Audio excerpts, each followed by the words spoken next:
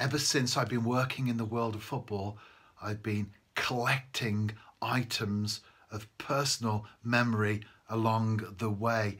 And recently I've decided to log them all in a museum, online museum, for want of a better word.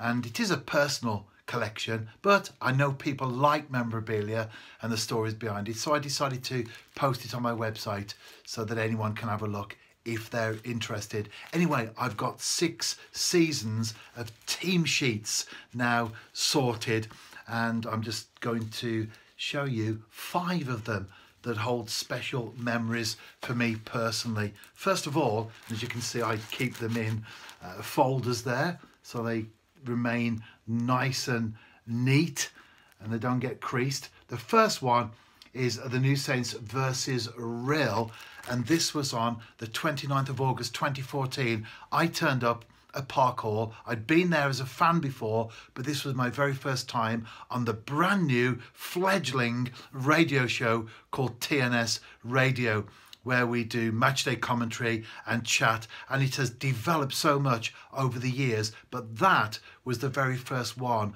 I was given a team sheet and I thought to myself, you can't throw it away, you have to keep it. And little did I realise, not only was I beginning a journey that would change my whole life, but also I was beginning a memorabilia collection that, as you can see behind, has taken over the walls at home, and I've got boxes as well full of the stuff. But you never know where life takes you, do you? And that very first programme, Real, with the visitors to Park Hall, that's where it all began for me. Not just with my memorabilia collection, but also my life being changed as well. And then, well, it moved on very quickly for me at TNS, like I was being fast-tracked, because very, very soon afterwards I was doing away games as well. And that was my first visit to Carnarvon in November the 30th, I thought it was, I wanted to check, the 30th of November 2014. And that was very special for me personally, because the Welsh Cup is my favourite competition, and that was my first Welsh Cup game with the New Saints. It was live on television as well, and the wall came down. If you were there at that game or you follow Welsh football, you'll know all about that one. But that is very special to me, because it was my first Welsh Cup game with the New Saints and a visit to Carnarvon. I really enjoyed that. And now, all these years later, many times I've been to the Oval, I still enjoy going there. Great support, great team, and they've certainly brought a breath of fresh air to the top flight of Welsh football, because at that stage they were in the 2nd tier. And then the third one, this was July 2015, and this of course is very special because it was my first Champions League game. As you can see there, just an ordinary team sheet, nothing special about that one, but I was in the Faroe Islands where the New Saints took on B36 Torshov in the Champions League qualifying round, of course, and that was great.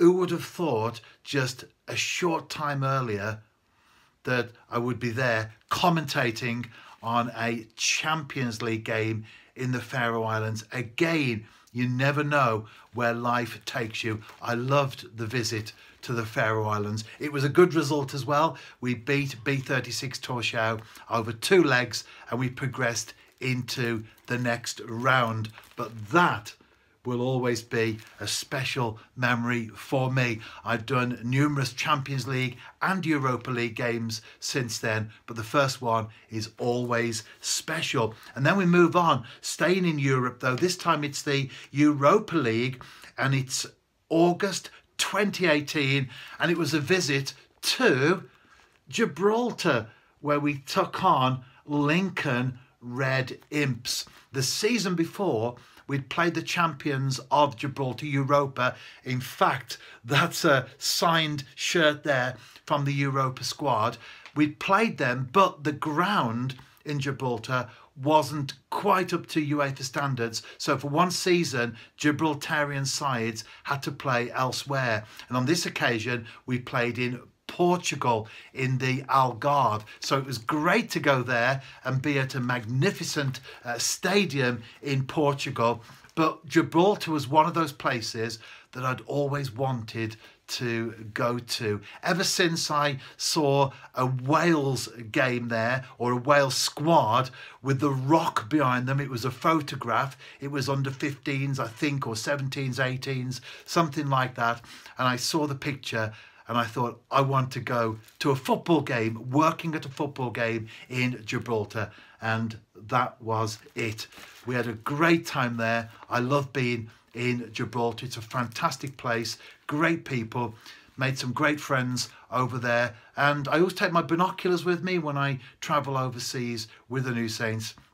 And I saw my first black wheatear, well, my only black wheatear as well. It's all about making the most of every opportunity, isn't it? That's a principle in life in general. And then the fifth team sheet, this brings us a little bit more up to date. April 2019, and this was an under-18s game between Wales and Scotland, and I was asked if I would go and commentate on that particular game. So there was me and a cameraman. He was doing all the filming and I was doing the commentary for that particular game. And again, that was another one of those moments where I thought to myself, who would have realised all those years ago that one day I would be there commentating on an international game, albeit at under 18 level. Well, I've been involved in a number of international games since then, as well as European games,